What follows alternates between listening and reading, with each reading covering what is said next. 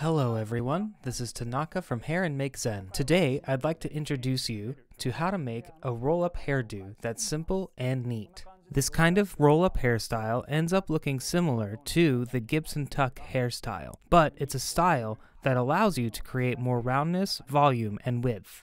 I'm especially excited to introduce an easy way to create the silhouette behind the ears that you can see from the front. So please use this as a reference. Alright, let's take a look at the procedure. I'll start off by showing you the blocking. The first one will start off from the bangs. The depth is around 3 fingers. It's about 4 to 5 centimeters.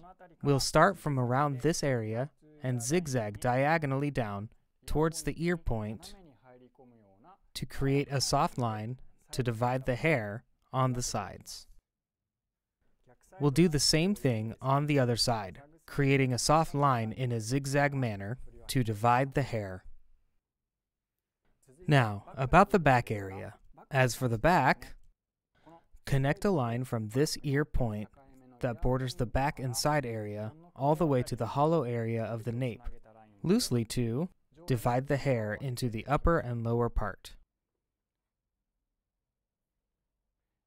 After dividing, use duckbill clips to hold the hair like this. Climb up from the ear points and create a diagonal line from the crown area of the head all the way to the hollow area of the nape to divide the center and back into 3 parts. Comb the center area of the hair neatly and use a duckbill clip to hold the hair at the point where you want to tie it. Next, brush the remaining hair from the backside neatly. Divide into 2 parts and rope braid aiming towards the center. Once you braid past the center, start pulling on the hair and hold it down at the center with a duckbill clip. Do the same thing on the backside. Divide the hair into 2 sections and rope braid towards the center. Take both bundles of hair from both sides and remove the duckbill clip holding down the hair at the center, and tie the rope braided hair as closely as possible to the scalp.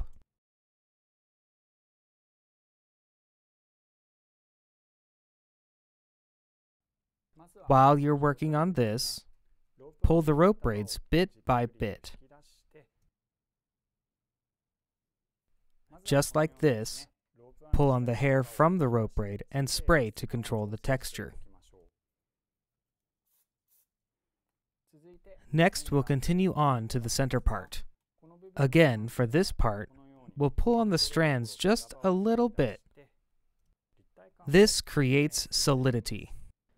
By taking a good look under the surface layer of the hair and pulling out on the inner side of the hair, the strands from the top area to this division point will stand.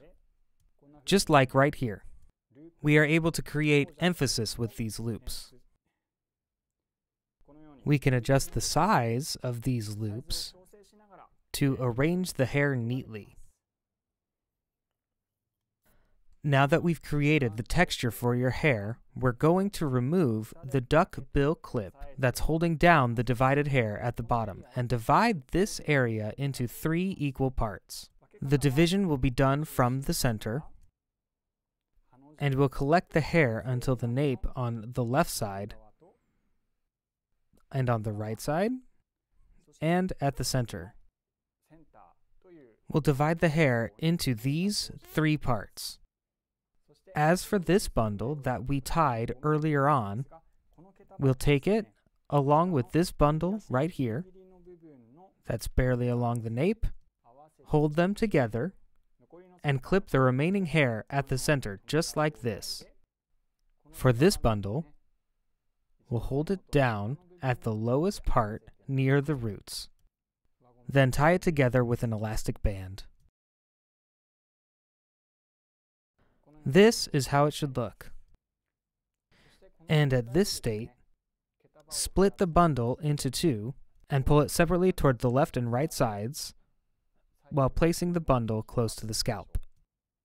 Then, if you take a look here, the bundle that you tied should be closely attached to the scalp, like this. Next, I'd like to move on to rolling up the center part. For this style, please prepare hair padding of about this size. Firstly, tie up the ends with an elastic band. Once this is done, wrap up the ends around the hair padding. Do it like this so that the hair bundle doesn't move away from the scalp. Do this by pulling downwards while rolling up.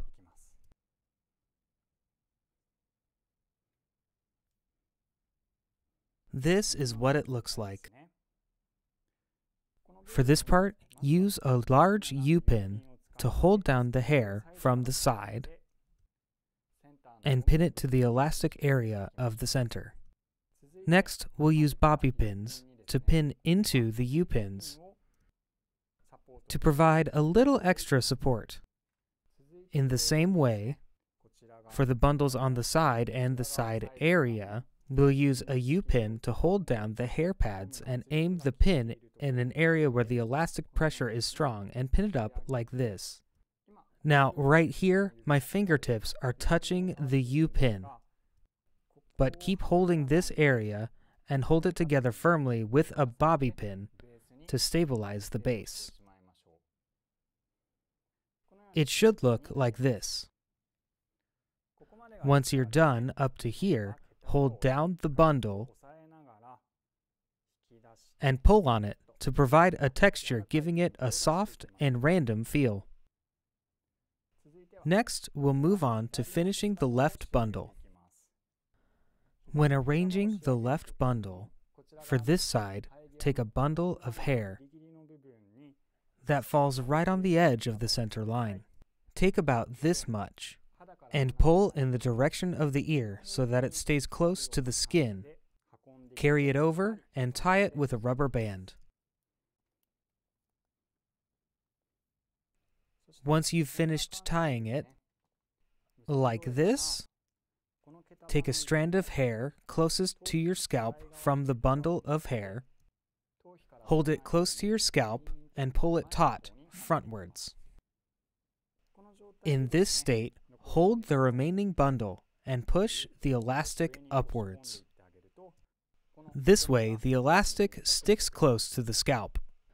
It's the same as before, but by having the elastic close inwards, it helps create the base.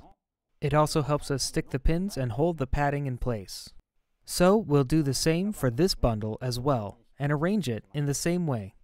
We'll prepare a hair pad that is thinner than the one that we used in the center, and see what angle you want to use to think about what kind of hairstyle you want to arrange. The image that you might want to have is to arrange it behind the ear and fit it parallel, along the hairline.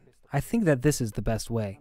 So, in order to fit it diagonally, you need to pull it slightly downwards, and position the bundle so that it doesn't stay away from the scalp. Basically, don't pull it backwards.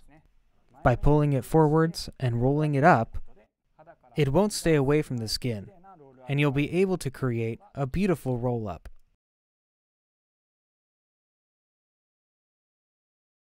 While you roll it up this way, there is a part that connects to the center roll. Pull the hair out a bit so that you approach the center and hide the hair pad like this. In this state, insert a U-pin from the top and aim for the elastic base that was created earlier. Use bobby pins to fix it in place. Now, pull on this bundle of hair to match the atmosphere of the center part. Once you've fixed the hair to some extent, stabilize the connecting point to the center part using bobby pins. Do this without pulling apart the silhouette. Then, finish the remaining other side in the same way.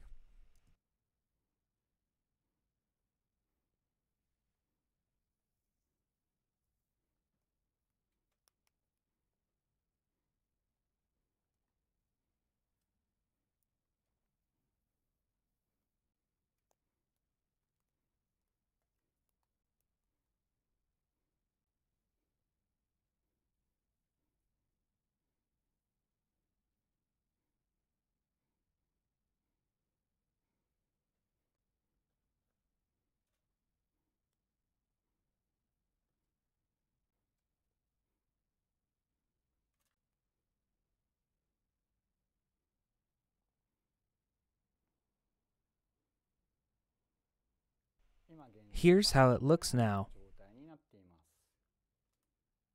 The roll-up is the part connected to the sides here. This part tends to stick out a little bit. But for this styles method, you can hold down the hair pad that is sticking out, pushing it inwards so that you can use bobby pins at this perfect point. If you push this hair pad towards the center area where the elastic base is, you can adjust the silhouette of the style. Follow the same procedure on this side as well. Push the hair pad inwards, hold it in place, and place the bobby pins where your fingers are. Aim towards the center where the elastic is, and stick them in. Now, let's arrange the remaining side parts. The role of the side part for this style is to deliberately match the smooth surface of the base area from the center part. Furthermore, in between this center part and this roll-up part, a valley gap is created, so the side part is used to fill up that gap, just like this. Twist it towards the center. If you place this under the hair ends of the rope braid made at the beginning, it balances out the style. Now use a U-pin to roughly fixate the area around the elastic center, and use bobby pins for the tip of the hair at the connection point, the roll-ups, and the border of the base at the top to keep everything in place. Pull on the hair bundle and spray it.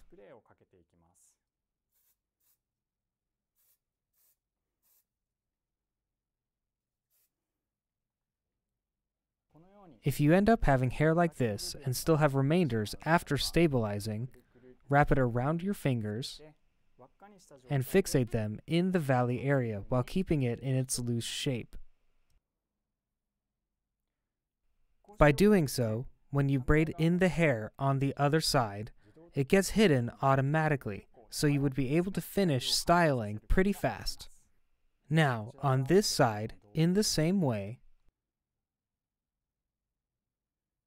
divide the hair evenly into two bundles, continue twisting them towards the back, pull on the hair to balance the bundle, and place them below at the valley area to secure it in place.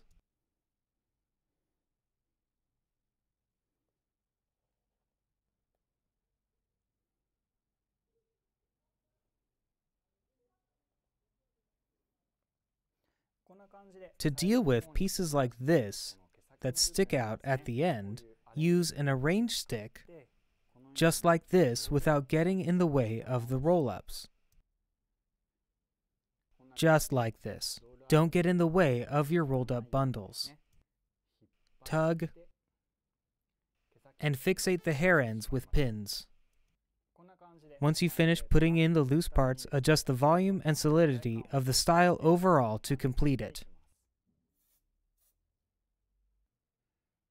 This is how the rolled up hairstyle turns out.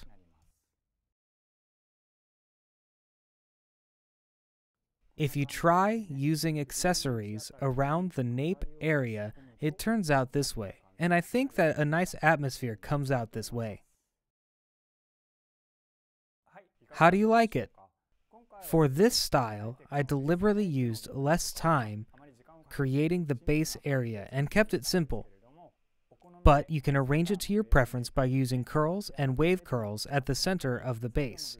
You can also try doing complicated braids on the sides to make it pretty. Please try doing these for your own challenge.